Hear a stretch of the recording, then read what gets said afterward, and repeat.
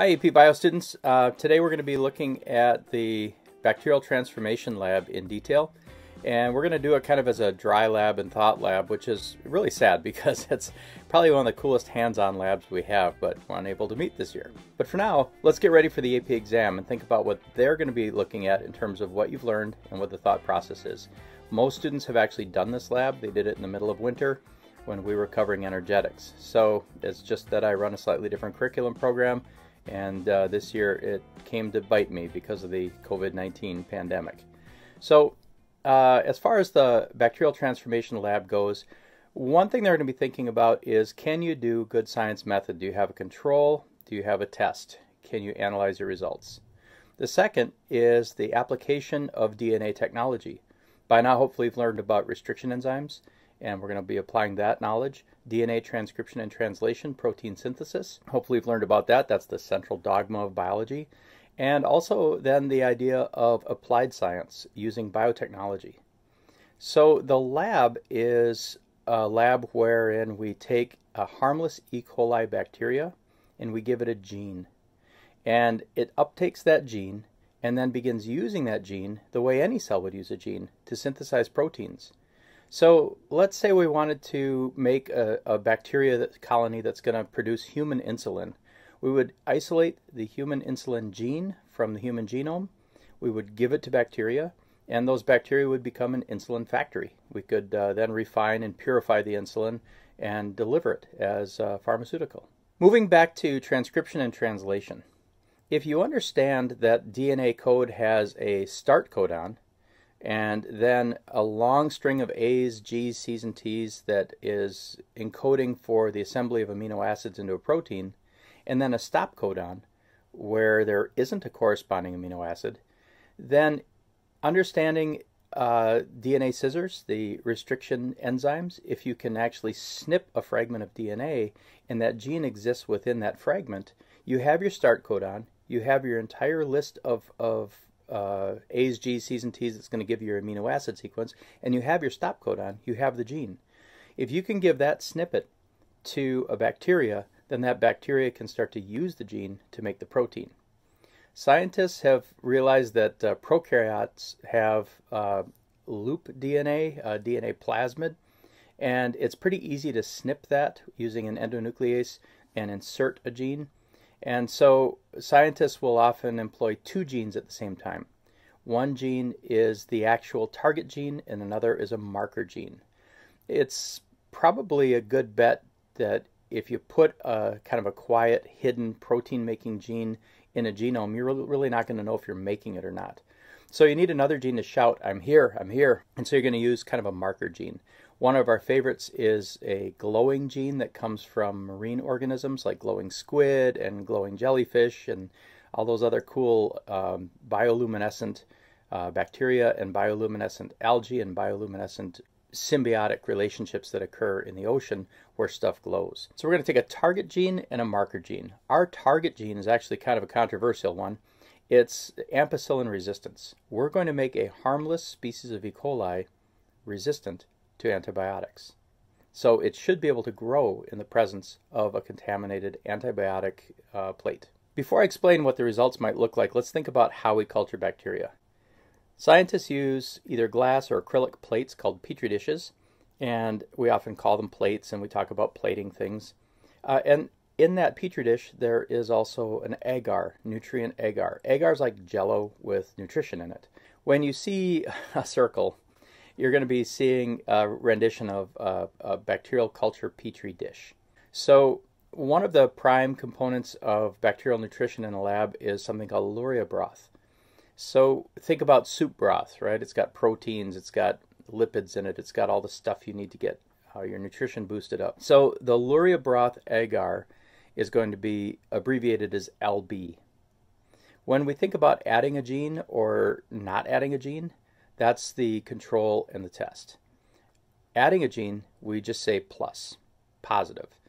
Not adding the gene, we say negative. So LB negative means luria broth with a regular old wild type bacteria. LB positive means luria broth with a genetically modified organism. So then the next step is ampicillin. If we take ampicillin, the antibiotic, we can actually put it in the agar, and that makes it a poisonous agar plate that will kill the bacteria. If we have a bacteria that is being subjected to that plate, but it's wild type, that would be Lb minus AMP, or Luria broth, regular wild type culture, ampicillin infused. If we have the gene added and we're on an ampicillin plate, then we'd see Lb plus amp. Luria broth, genetically modified organism in ampicillin plate. So you're going to see Lb minus, Lb plus, Lb minus AMP, Lb plus AMP. Those are the 4 zones of our test. All right, so the genes that we're using are ampicillin resistance and a glow marker gene. The tests we're using are Lb minus, Lb plus, Lb minus AMP, and Lb plus AMP. Now let's get into how we get the bacteria ready and how we actually get the DNA in the test group. So 10 to 20 hours before our lab, I've done what's called a streak plate. And ideally, I like 18 to 20 hours. After 24 hours, the bacteria get a little sleepy and they're less likely to take up the DNA. So I like to have a 20-hour-old culture. The evening before the lab, I'll take the harmless E. coli strain, I'll put it on a sterile inoculating loop, and I'll do what's called a streak plate, where I basically streak the bacteria across the plate and streak it across the other way, and then cap it and incubate it overnight. When I do that, what's going to happen is you're going to get small isolated colonies on the fringes, and we call those isolates. So that's the bacteria that we want to actually collect to put into our experiment. We're going to start off by taking 2 test tubes, and we're going to put Luria broth and cold calcium chloride in the first test tube, and we're going to repeat and put that in the second test tube. We're going to label the first test tube with a minus, and we're going to label the second test tube with a plus. So we grab an isolate on a inoculating loop, and we put that into our first test tube labeled minus with the calcium chloride, and then we take another cluster of bacteria from another isolate and we put that in the positive labeled test tube, and that goes in with the calcium chloride. We really spin that inoculating loop to get that bacteria to come off of there so we know it's in our test tube, and then we use a sterile pipette to back and forth, sort of slosh it around and stir it up. So all of a sudden our calcium chloride is really cloudy, and that's the suspended bacteria. The next thing we're going to do is we're going to add the DNA to the plus test tube. So we're actually adding restricted fragments of DNA in solution into the test tube. We use an inoculating loop. It's kind of like if you're going to blow bubbles with a little bubble loop. You dip it in, lift it up, you have a bead of solution in the inoculating loop, and you just put it into your bacteria and spin it around to make sure it drops off. Now at this point, we're going to return everything to ice, and we're going to make sure we have a bath of water at 42 degrees Celsius. We need to heat shock these. Now remember, you always got to do with your control what you do with your test. So we're going to put both the minus and plus labeled test tubes in the water bath and heat shock them. Go immediately from ice to 42 degrees Celsius, bam! Heat shock them for 90 seconds and then return them to ice. Now at this point you can hibernate the experiment overnight, put them on ice and keep it in the fridge with lots of ice packed around it, and the next day start again. Or if you've got the time, wait 15 minutes and continue. You remove the bacteria from the ice, add Luria broth, and give them some recovery time. That recovery time is kind of like, well, imagine if you fell in a frozen pond and were struggling around and somebody rescued you. The first thing they'd probably do is get a blanket on you, get you home, and give you some soup. So these bacteria, they've been fighting for their lives, and now we're giving them some yummy nutrition. Now that our bacteria have recovered, we're going to plate them. And so we're going to take the minus test tube and we're going to put a known quantity of bacteria on the minus plate and the minus amp plate. Then we're going to take bacteria from the plus test tube and we're going to put a known quantity on our plus plate and our plus amp plate. So 2 plates for the minus bacteria, 2 plates for the plus bacteria, and we're going to use a lazy L spreader that's been sterilized, a different spreader of course for each plate. And you just spread those droplets across the surface until you have a nice even coat. That's when we're going to cap it up and we're going to incubate it overnight. Why a known quantity? Why 100 microliters? You can estimate the number of bacteria per 100 microliters of solution that take up the gene. We call that their competence rate based on the number of colonies you get. If you get 25 colonies, that's 25 bacteria per 100 microliters that take up the DNA competently. Prediction time. I have Lb minus and Lb minus amp, Lb plus modified, and Lb plus with ampicillin. What do you expect to find on each of the 4 dishes? Pause the video right now. Write down your predictions.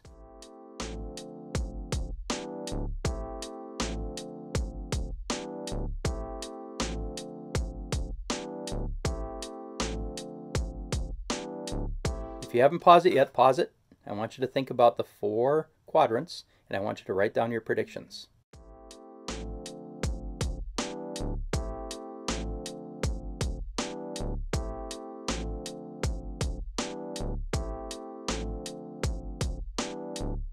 Hi, welcome back.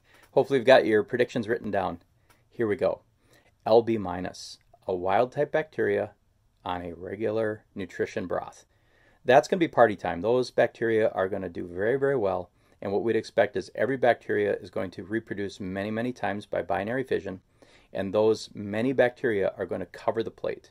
We call that a lawn. You can't distinguish individual colonies. It's one big bacteria party. Lb minus amp. Awfully quiet around here.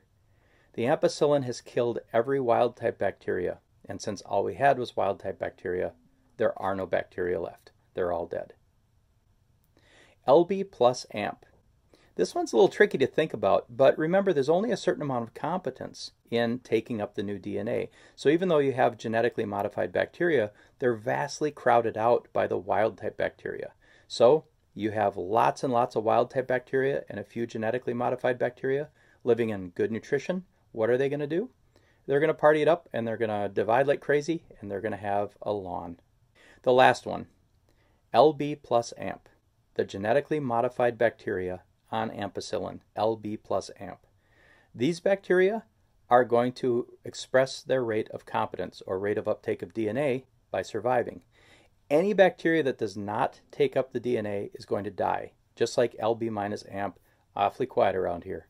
But those few bacteria that take up the gene will be ampicillin resistant. They will be able to survive on the nutrition and they will begin to divide, reproduce through binary fission. So you're going to see isolated colonies popping up like stars in the sky. These are the places where bacteria have taken up the gene and then over the incubation period have gone on to reproduce and make a colony. The number of colonies reflects the number of bacteria individuals per 100 microliters of solution that were competent and uptook the DNA. So genetic transformation has a lot of applications in biology. In our purposes, we've shown a few things. First of all, that using restriction enzymes, certain genes can be isolated, and those isolated genes can be moved from point A to point B. In this case, we have given those genes to bacteria, and we've seen that they transformed the bacteria. The bacteria now have the capacity to make new proteins. This reinforces the central dogma of biology, that the genetic information in a cell is going to result in a set of proteins that that cell will make. The last thing that we've seen is that there's definitely a lot of applied possibilities here. All right, so 4 key learning points. Number 1, endonuclease or restriction enzymes are able to cleave DNA in certain palindromic sequences, allowing us to snip genes out of a long genome. 2, the central dogma of biology. The genetic code is what is used by a cell to produce proteins. The DNA code will basically instruct the assembly of a group of amino acids into a polymer known as a protein. The order of amino acids and the interactions between the variable groups will result in a protein. That protein then becomes useful to the cell. A gene equates to a functional unit of DNA that encodes for a specific protein. 3, prokaryotic cells, bacteria, are able to incorporate new DNA and then divide with that DNA intact in the copies of their cells, and so we can start to mass produce a gene using bacterial transformation. 4, marker genes can be used to see if bacterial transformation is successful and to measure the rate of bacterial competence in uptaking the new gene. So there you have it. That is the dry lab for bacterial transformation. Now, there are 10 questions that are on your Google Classroom. These are the data and analysis for pea green. What I'm going to have you do is do the questions on your own, and then if you need the answers, they will be right here on this video. So hold on. No plot spoilers allowed. Please don't listen to these next parts. Go ahead and hit stop now and come back later. And the answers are right here at the end of the video. Here we go.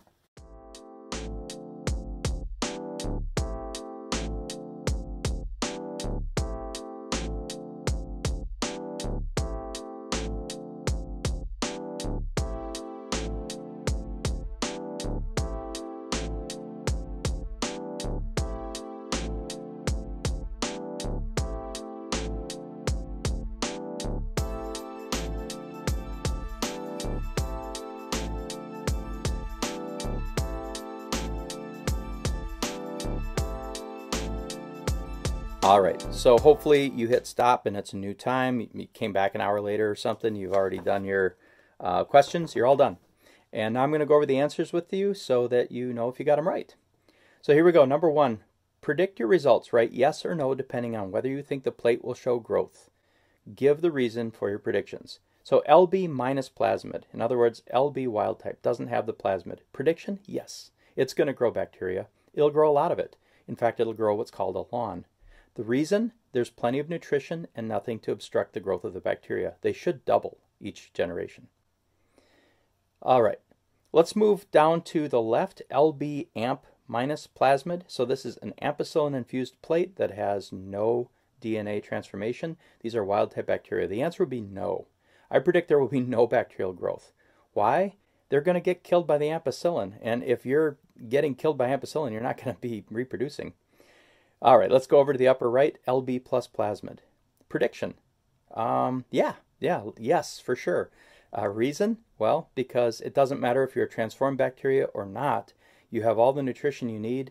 You're going to do well. You're going to double. So there will be a lawn. Last, LB amp plus plasmid. Prediction? Yes. Even though there's ampicillin on that plate, you now have hopefully at least a few cultures that have uptaken the gene, and those bacteria are going to do a good job in reproducing, but just in isolated colonies. The only ones present will be those that are descendant from those successfully uptaking the DNA. Number 2, observe the colonies through the Petri plates. Do not open the plates. And basically, what did you actually observe? Well, LB plasmid, you observed a lawn. LB amp minus, you observed blank, just empty agar. LB plus plasmid, what did you observe? A lawn. And LB amp plus plasmid, what did you observe? Glow-in-the-dark colonies of isolated bacteria. Number 3, record your observed results in the spaces above. If your observed results differed from your predictions, explain what you think may have occurred. Well, I'm not sure what you predicted, but I've given you what should have occurred. And so compare what you predicted to what occurred and see what went on. Then think about it. Number 4, count the number of individual colonies and using the permanent marker, mark each colony as it is counted. If the cell growth is too dense to count individual colonies, record lawn. So our positive control, LB plus plasmid, was a lawn, and LB minus, our positive control, was also a lawn. LB amp plus plasmid, experimental, was that was our colonies, and LB amp minus plasmid, negative control, that was death. There's nothing there. So let's count those individuals right now.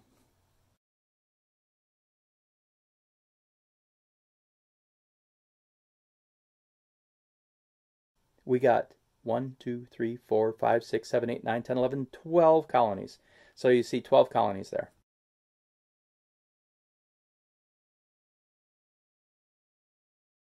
Compare and contrast the number of colonies on each of the following pairs of plates. What does each pair results tell you? So LB plus plasmid, where we had happy growth, and LB minus plasmid, happy growth, 2 lawns. It tells us that basically so long as there's a good environment, the wild type bacteria will dominate and they will thrive. So LB plus plasmid, not all those bacteria picked up the plasmid. A lot of those are the wild type. And even if they did, that doesn't affect their outcome probably. what's going to happen is you're going to see bacteria thriving in regular nutrition environments every time. LB amp minus plasmid and LB minus plasmid. What that shows is that the same wild-type bacteria are going to die when they meet ampicillin. LB amp plus plasmid and LB amp minus plasmid. LB amp plus plasmid, they survived in isolated colonies, and LB minus plasmid, they died in the ampicillin. So what this shows is differential survival in ampicillin. If you have the gene, you're going to make it. And then the last one, LB amp plus plasmid and LB plus plasmid.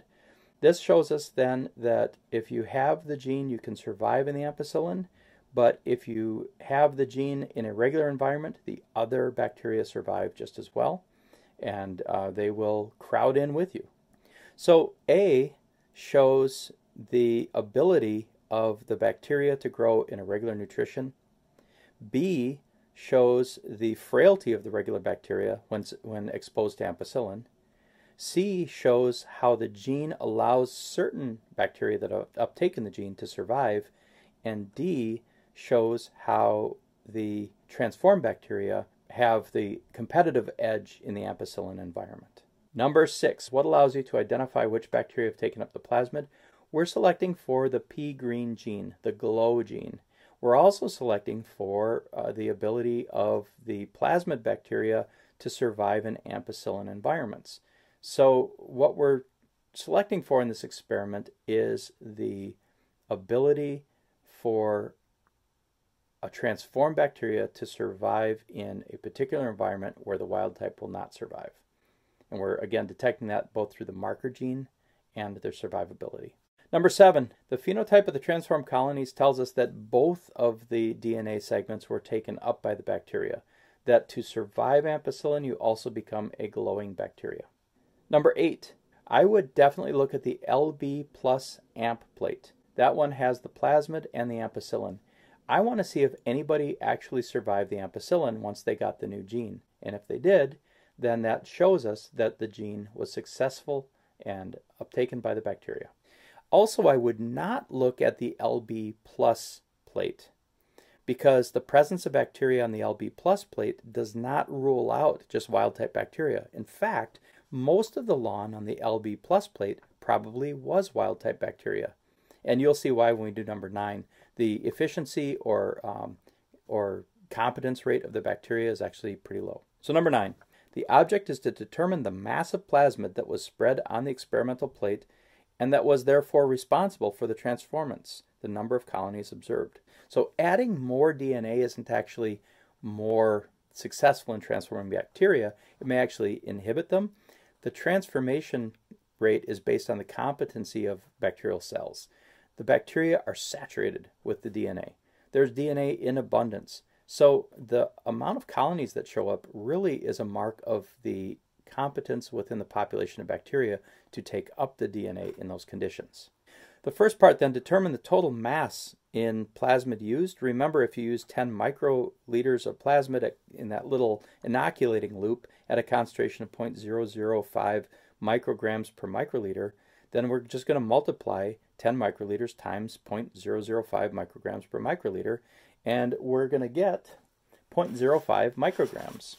Calculate the total volume of cell suspension prepared. We had 250 milliliters of cold calcium chloride, we had 250 microliters of Luria broth, and 10 microliters of DNA plasmid suspension for a total of 510 microliters, half a mil. Now calculate the fraction of the total cell suspension that was spread on the plate. Volume suspension spread divided by total volume suspension. 100 microliters per plate divided by 510 microliters of solution gives you a 0.196. Determine the mass of plasmid in the cell suspension spread. Total mass of plasmid times fraction spread equals mass of plasma DNA spread. So that's 0.05 micrograms times 0.196. That gives us 0.0098 micrograms. Now determine the number of colonies, we had 12, per microgram plasmid DNA. Express your answer in scientific notation.